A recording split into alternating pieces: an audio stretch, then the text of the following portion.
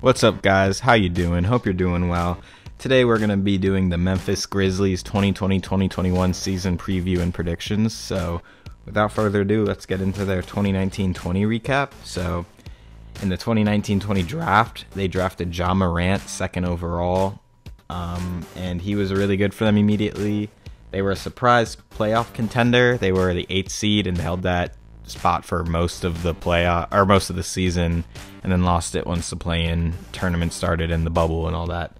But yeah, they came in 9th in the West. Ja won Rookie of the Year. It was a pretty positive year. They definitely exceeded expectations, and yeah, it was all good. The only bad thing is Jaren Jackson Jr. got injured in the play-in tournament or the bubble, I forget, but he tore his ACL, I believe. It was a pretty serious injury, and he's still not back from that yet.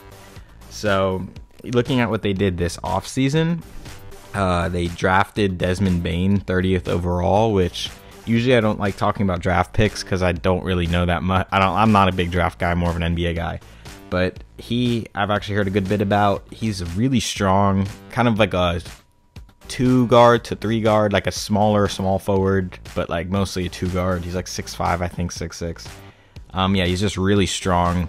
I could see him being a really good defender. He's a good off-ball shooter and off-ball ball handler.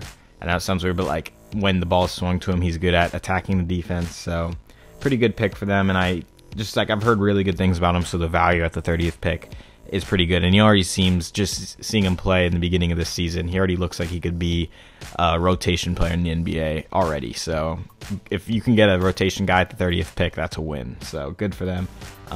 So other players, they didn't really do much in free agency. They signed some undrafted free agents like Killian Tilly leaving. No one's really leaving them either. Biggest one is Josh Jackson, but staying for them. So Grayson Allen is on this team, and he was traded in the Mike Conley trade with Utah, and he's been pretty good for them as like a off-ball 2 next to Ja. He's a really good shooter, can handle a little bit. Defensively he's okay, but his shooting is the main thing. He's really good at that. Just a pretty good scorer next to Ja, and he spaces the floor next to him, so pretty useful to have. Yeah, just floor spacing, and if he can get better on the defensive end and just a better ball handler in general. But right now, like for what he is, he's pretty good. Dylan Brooks, who is a 3-and-D guy for this team. I'm not a huge Dylan Brooks fan. My thing is, I like the player. Like, I think he's talented enough, but he's just too excited to shoot the ball, I guess. Like, he has a little bit of Marcus Smart in him, or not even a little bit, a lot of Marcus Smart in him. Like, he loves taking the shots that your number one option should take, and he kind of thinks he's a number one option caliber player. Like, just watch him play the next time and you'll see, like, he does a lot of things that you wouldn't really ask a guy who mostly plays off ball to do. Like, he loves being the ball handler and pick and roll and pulling up from mid-range, and I understand he's not bad at those things, but he's definitely not good enough to be doing it as often as he does. So that's my issue with Dylan Brooks. Another player, Kyle Anderson. He's a super weird player. He's like a small forward, and he, like, on paper, he doesn't look like he'd fit in the NBA at all. He's a bigger small forward with really slow feet and not a shooter at all. So it just seems like he's not very switchable, and he's not a good shooter, so why would you want him? And I don't know what it is, but this guy just sticks in the league and makes an impact. Like, he is slow-footed, but he plays angles and plays at a weird speed that defenders can't really, like, it's like he always has defenders on his hip. He's really good at getting in front of defenders, and he's really good around the rim. Just a really crafty guy, really good passer for a small forward. Just like a weird, crafty player who plays his brand of basketball and just like does it really well. Like, he doesn't play modern at all. He plays really slow, really just like methodical, get to nice spots, make the good pass, and on defense he's passable. So yeah, good player for them, a decent scorer and passer. Another player, Tyus Jones, their backup point guard, who he's kind of getting overpaid a little bit. He got a big contract last season, and he's been good for them. Yeah, he's just a good backup point guard. He's a pretty good passer, pretty good shooter, kind of just good at everything.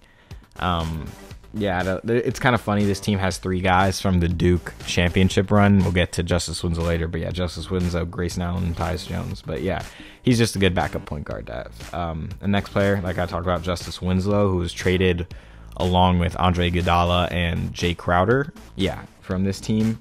And he was like the main thing of that trade, and he has kind of been weird where he's definitely has talent and he showed signs in Miami, but he hasn't developed into a player that most people thought he would be. So he's kind of a disappointment, but still has some upside as like a good 3-and-D guy if he could get his 3-point shot a little more consistent, because he's really athletic, really good on defense. Kind of has some ball handling ability, like a pretty good passer, and just running the offense. He's actually pretty good at that. Like he played point guard for Miami a little bit last season and the season before that. So he's an interesting player. I still think that there's a spot for him where he could be really effective. It's just tough because he's not a great shooter, and you primarily want him to play off ball, which isn't great if he's not a good shooter. So we'll see with Justice Winslow. Jonas Valanciunas, he's was traded with the Marc Gasol. Yeah, the Marc Gasol trade. He was traded from Toronto, and he's really good. I like Jonas Valanciunas. He doesn't fit perfectly in the modern day just because he's kind of a big who can score around the rim, and he's not super switchable. But for this team at the moment, since they don't have championship aspirations, for just winning regular season games, he's pretty good. He can have like a 20-and-10 night pretty easily. And yeah, he can put up points around the rim, really good rim, like scoring around the rim, really good rebounder, pretty good defender on other bigs and protecting the rim. So he's just a skilled big, not like skilled outside of what a big normal, like not like a Jokic or a Sabonis, but like a big that like a traditional skilled big, like Enes Kanter type. So another player, Brandon Clark, who was also drafted last year. He was a later pick, like 15th, I think, from Gonzaga, and he was really good for them. His minutes has kind of gone down this year. I don't really know what that's about. I assume he'll get his minutes back, but he seemed to be a pretty good third option on this team besides Jaren Jackson and John Morant.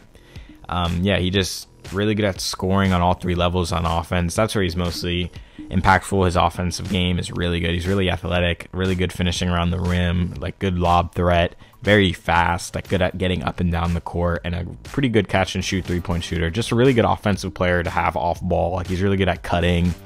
Yeah, just a lot of good things off ball he does. Defensively, you would like for him to get a little better.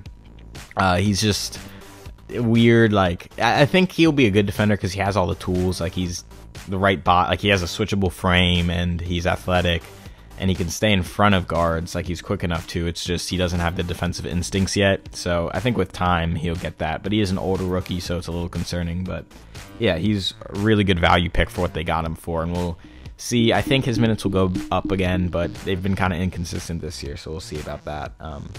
So getting into the two main pieces of this team, Jaren Jackson Jr. I really like Jaren Jackson Jr. I didn't like him coming out of the draft, but that was just a bad pick by me. He's a really good floor spacing 5. They play him at the 4, but I think they should probably move him to 5 once he puts a little bit more size on him and just learns how to not foul as much as he does. But he's a really good rim protector, really good defender, can switch on all 5 positions, and offensively he's really good too. Really great catch and shoot 3-point shooter, can run off screens and shoot threes. Like just his 3-point shot is really good for someone at his height. Like it's super movable. Like it's not like he has to be set. He can like run around and just throw it up. Like it's very quick, a lot like a guard's shot. He has like he's a pretty skilled guard, like or skilled big. He's in that vein that I was talking about with like the Sabonis's, Jokic, Anthony Davis's of the world, where I could see him being a big who can pass a little bit, dribble the ball, score in transition, just a very skilled, athletic big. And I think with him, the potential is kind of endless for what he could be. Like he's already averaging 19 and 10, and I feel like his offensive game is still pretty raw. So like if he could just get more skilled at like dribble handoffs and just backing people down and just put more weight on him so he could actually do that and like be physically imposing, I think he could be a really good offensive player for them. And right now he's just like a good offensive player and a really good defensive player. The one thing he needs to work on defensively is he needs to stop fouling as much as he does. He's really bad about that. Like he'll foul out of games often. He'll just get 3 fouls within like the first quarter of a game and just have to like sit and like I just hate when players do that. When you do that, you're like limiting how good you can be because you're just not going to play the same way. Like when you're on the court, because like first you're going to miss minutes because you have 3 fouls, but when you get back on the court, you're going to be less aggressive. You're just going to play more hesitant. So I don't love that he does that, and he needs to fix that to really become an elite defender on that end. So then the star on this team, Ja Morant. Yeah, Ja's great. He's really good at getting to the basket. He's really athletic, obviously, has a great first step, but he's really good around the rim. Like, I think that's where he's best. He's a high flyer, so and he has good body control, so when he's in the air, he can contort his body and finish in multiple ways. Has a really nice floater. The shooting could get better. He isn't bad, and he's understanding of his limitations. Like, he doesn't jack up like 6 or 7 a game and only make 2. Like, he only takes like 1 or 2 open threes a game. And he usually makes at least one of them. So his percentages don't seem bad on 3, but he definitely could get more I wouldn't want to say aggressive, just he could definitely work on his shot more to where it could be more of a weapon than instead of just a open catch and shoot guy. But yeah, just getting to the lane, he's really good, really great passer, just really great at reading defenses and like taking what they give you. And yeah, he gets the defense on its heels. Like, he's good at just getting to the paint, so the defense has to like kind of swarm him or just condense around him so he could kick it out, and just gets the offense going. So as an offensive player, he's really good, and defensively too, he's really good against other guards. The only thing that scares me about him, and I know it's a weird thing to be scared about, but is injury. He already is injured right now. He injured himself against the Atlanta Hawks. It was a really bad ankle sprain. Luckily, nothing was broken. It was just a bad ankle sprain. But yeah, the way he plays is kind of reckless. Like, he lands heavily on one foot after a dunk. Like, he'll slam dunk and then like put all his weight on one foot landing. And it's like the way he uses his body, like, he's so reliant on his athleticism that it just reminds me of players like John Wall and Derrick Rose, and just guys who like their lower bodies gave out on them by the time they were 25. And it's just tough for me to like not see a injury coming. Like, every time I watch him, I'm just like praying he doesn't get injured, because like just the way he plays and his like slim frame, the way he like throws his body around, it's just bound to happen if you play 72 games, especially as much as the Grizzlies are relying on him. So yeah, let's get into that. The prediction for this team. I like this team. I think the young talent is great with Ja and JJ.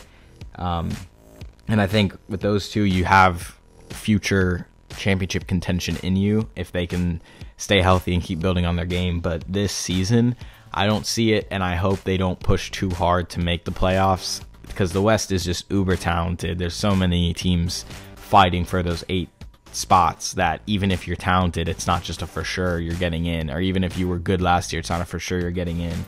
And this team is going to rely so heavily on Ja. He's already out right now, so this team's going to be bad for a few weeks. But once Ja comes back, they're going to be really relying on him again. And I don't know when Jaren Jackson Jr. is coming back. Yeah, like, his timetable, I think, is a little farther down the line. So it's just tough for me to put them in the playoffs when the West is so talented, and how much they're going to be relying on Ja and Jaren Jackson once he comes back. Yeah, so I had this team about at the 10 spot in the play-in tournament. I don't see them making the top 7, and I don't see them winning in the play-in tournament and making the playoffs. That's what I think of the Memphis Grizzlies. Let me know what you think in the comment section below. Like and subscribe, and I'll talk to you guys next time. Bye.